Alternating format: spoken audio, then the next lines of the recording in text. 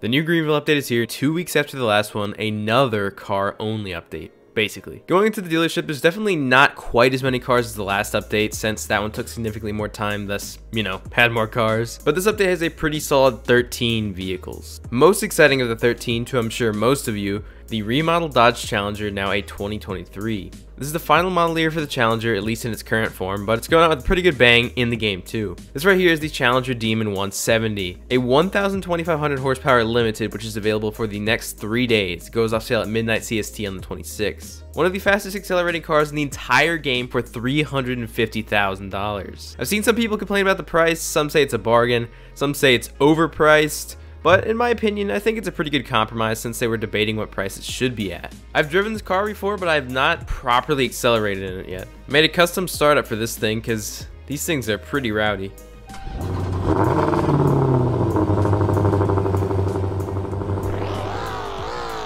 Got the massive tires in the rear. Those are huge. I'll line up here on the main road and let's see what it's got. All right, and go. Oh my goodness. Yeah, this thing's, it's pretty quick. I was actually expecting it to be slower than that top speed-wise. 214. Oh, and I just crashed straight into a sign. Definitely gonna outrun most everybody. Oh! These cars are also quite a bit bigger as well. I think there's still the old Challenger as a prop car, so maybe I can find one of those somewhere. And I don't know if the Challenger is still a prop car or not. I know it was for a while, but I don't remember ever seeing it recently. Oh, the Durango over there. Maybe that's the best thing I can get for a comparison. Because these cars are quite big now. Very well might be longer than the Durango. Very, very similar. I don't know. Maybe the Durango's still a little bit bigger. Turn on instant braking and let's do a 0 to 100 and braking test. Put in auto again. And go. Definitely zero problems getting up to 100 here. Having more problems getting to 100 exactly. And brake. Yeah, pretty solid braking. Pretty solid drifting as well. Barely even trying there. If you can drift in semi, that's how you know it's a pretty good drift car. Or auto even. I could probably drift in auto. A little bit. Alright, going back to the dealership. Let me go check out the other Challenger, the regular one. Because that is where all the trims are at. So for 2023, they brought back some stuff. They brought back a couple colors here. Sublime, B5 Blue, and Plum Crazy, which are some of my favorite colors on the Challenger. Nice to see those back. And then you've also got a bunch of other cool Mopar colors that come on this car. Destroyer Gray, Go Mango, Octane Red, Tour Red, F8 Green, Frostbite. So for the trims, you get the base model here, the SXT, for $31,995. This thing has a 303 horsepower V6.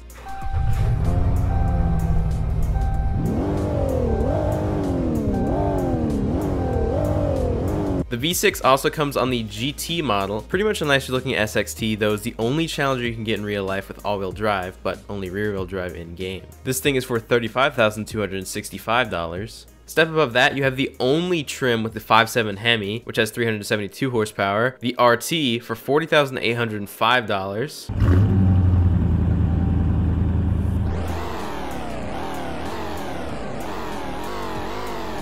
Then you step up once again, the RT Scat Pack TA wide body, the RT Scat Pack, the RT Scat Pack wide body, Scat Pack Shaker wide body, and all of those have the 385 horsepower 6.4 liter 392 Hemi.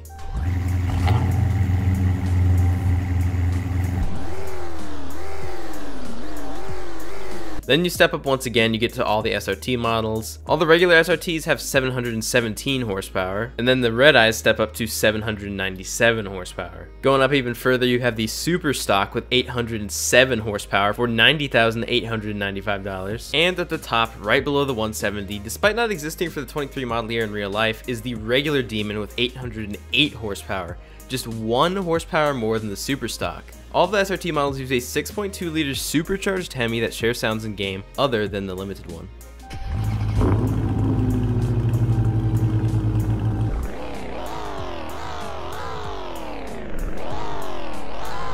Now, briefly, there was another top dog in Greenville's Challenger lineup, a regular TA Scat Pack. This car broke some records when the update first released. The thing nearly went 250 miles an hour. And it's just a regular 6.4. Now it's been fixed though, which is good, but also mildly unfortunate. With its fixed tune, here's a 0 to 100 braking test. Not too much of an issue getting up to 100 here. Let's get the 6.4.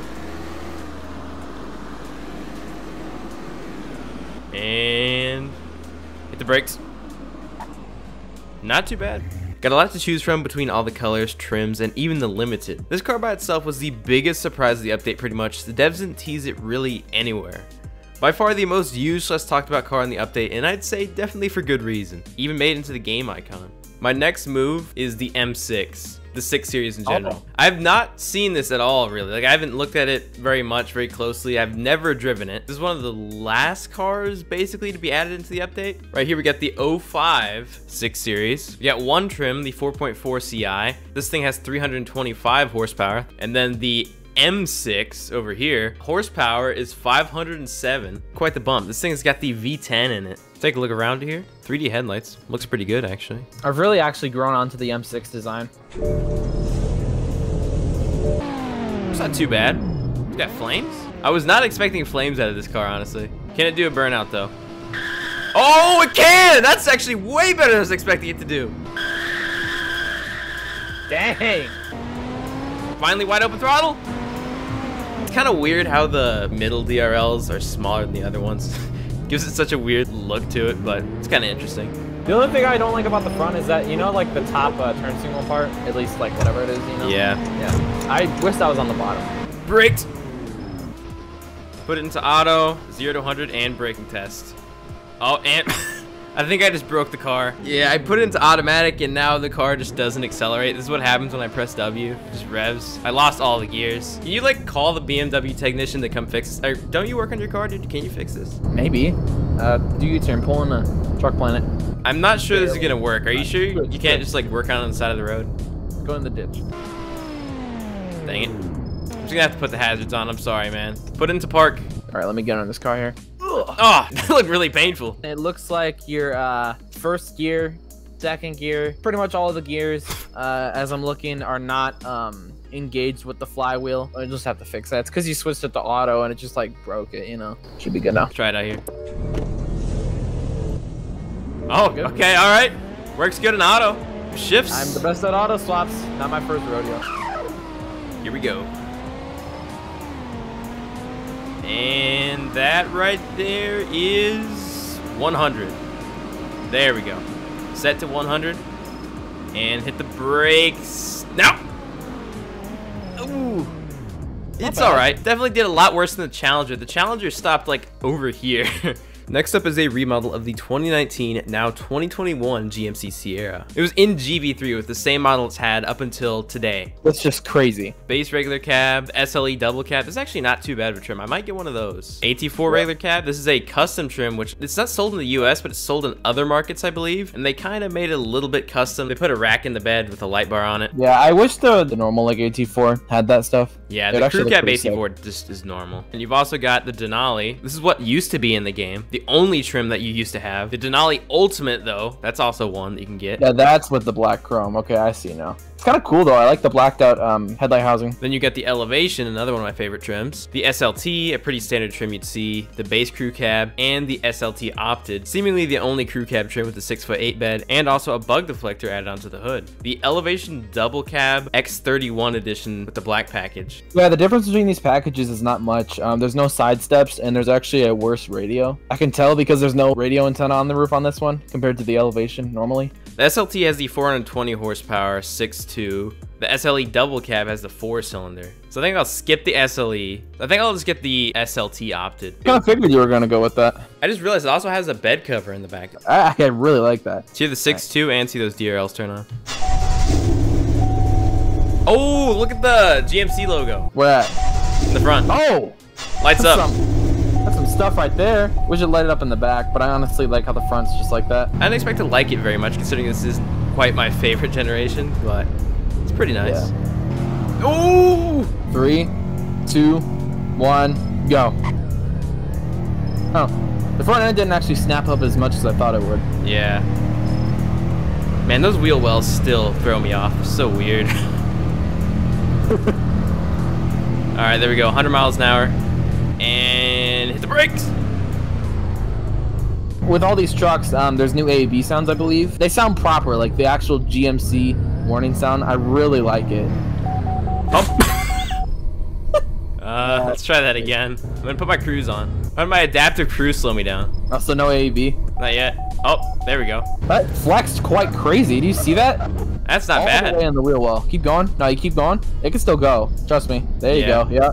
Look at that. That is quite the flex. Let's move on to another off-roader, the 4Runner. I've kind of been liking 4Runners quite a bit recently. This is the 2023, which looks like the same as the 2014 Toyota 4Runner. Got 8 trims here, the SR5 at $40,000, the Limited at $49,000, the TRD Pro for $54,000, the top of the line, the SR5 Premium for $43,000, the TRD Off-Road for $46,000, the normal TRD Off-Road for $44,000, the TRD Sport, and the 40th Anniversary Special Edition with the stripes on the side, which you can't really tell here, but if I put it in black, there you go. These things all share the same engine, 270 horsepower V6 with a 5-speed automatic in 2023. Has 17.5 miles per gallon, and it weighs 4,600 pounds. I'm gonna go ahead and get the TRD Pro, of course. Get a couple cool colors on here, like Voodoo Blue, Cavalry Blue, Inferno Orange, Solar Octane, Lime Rush, Lunar Rock, all those cool TRD colors that you get throughout the years. Solar Octane is the one you can get this year, and I believe you can get Lime Rush on some of the other trims, but TRD Pro for this year it's Solar Octane. I'll get it in Lime Rush, honestly. $54,260. See how it is.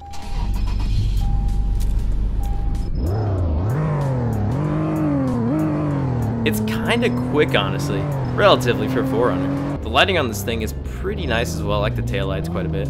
Hit the brakes here. Oh, kind of missed my spot there. Taking quite a bit longer than the other vehicles to hit 100. Oh! Ah! Might as well do an AEB test. Does the reverse AEB actually work? Oh. Oh, pretty decent. Oh. Won't even let me run you over. Oh, never mind. All right, try this again. The transmission on this thing, for being like an old 5-speed, it's pretty smooth. Oh! Moving on here, next vehicle. Let's do the Scion. I think it's a good thing that it was in this update opposed to any of the other ones, because if it was in any other one, it would be very overlooked. Considering that if this was any other update, I probably would have not acknowledged this car's existence. Yeah, which year are we buying? Do you want to get a different one? It's the one I can actually afford, so. Alright, you get the 07, I'll get the 08. The 07 here, got the standard and the spec package, and you have the same trims on the 08. The spec package is probably just like maxed out on the options, maybe. Pretty pricey for an old Scion, coming in at $7,750. Yours was only $50 less. So we got the two here, the 07 on the left, the 08 on the right, which has slightly different headlights from what I can see here. And I really can't tell much else of a difference. Is the grille different a little bit? Oh yeah, this grille is like hexagon, or like double hex. What the heck? What the hex? Different taillights. This one has taillights that look like a Nissan Altima. This car has such weird lights because it's all circles. This is a circle, this is a circle, this is a circle. If you go to the headlights, that's a circle, that's also a circle, and this is a circle. I mean, they're hexagons, so. It's pretty much circled. Lights in front of here kind of remind me of the 6 Series. Yeah, it kind of does. This one kind of has a Maxima look to it from the back. It looks like an Altima Coupe to me, I guess, or like a Civic even. Oh, I guess. It's all right. Oh, wow. Your rev gear's up. Wow. Send it out of here. These are kind of zippy. Dude, I was about to use the same word. They're actually kind of fast. I don't mind this. Oh, they don't turn very well, though. Well, I don't know what you expect. They came straight out of driving a new 4Runner. It turned better than that. True. No, but honestly, I don't mind these. Like, honestly, just slightly trolling in GVRP wouldn't be bad in this thing. Slightly trolling. These cars are exactly the same specs, so it's really driver's skill / server lag that's gonna put us in an I'm gonna advantage. go on manual. We'll see if it does anything.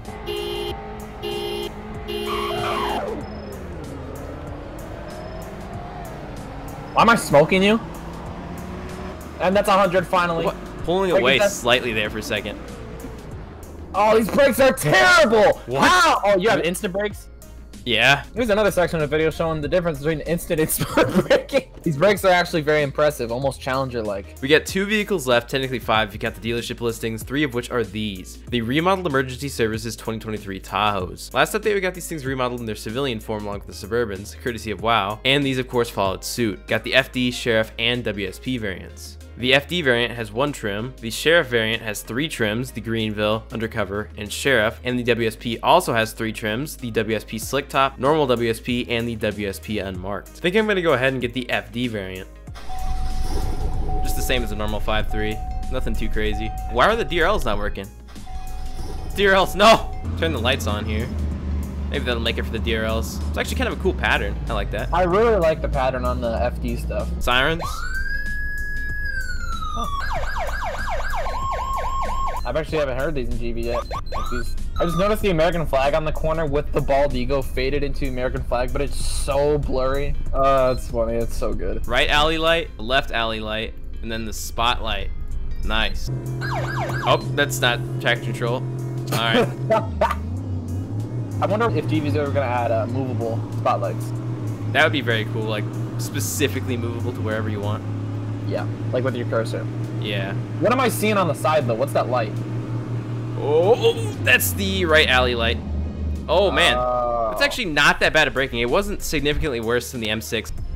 Oh! I need to spot you a little bit here. I don't know if you can keep going. You might flip. Hey, do you think the FD's gonna be okay if I crash their brand new Tahoe? I mean, you're only a volunteer, so I don't know. You could try. Oh! Oh! And the final vehicle in the update is the 2015 Mercedes ML. Got the normal one with a couple trims here, the 250 D-Tech, the 400, and the 350. Then you have the AMG, which has so many pops, I'm sure, for $41,995. It's actually pretty cheap. I didn't expect it to be that cheap. And the 63 Premium with the black roof for $43,755. I'm just gonna get a completely blacked out 63 Premium. Let's see how it sounds with that massive muffler. Not even that bad. That's like the GB3 startup, I think. Why is that the start? That's kind of funny. I don't know.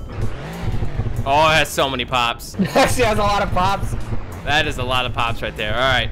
It's a proper AMG. Oh, man, this makes sense. Why did it actually send? Get over the... Pop on every shift. That's so funny. Oh! Little fun fact, this pop sound wasn't in GV until about GB3 when they added the Lancer Evo. Yeah, I remember that thing. Oh! It moves for sure. That right there is 100 miles an hour. And hit the brakes! Better than the M6, I think.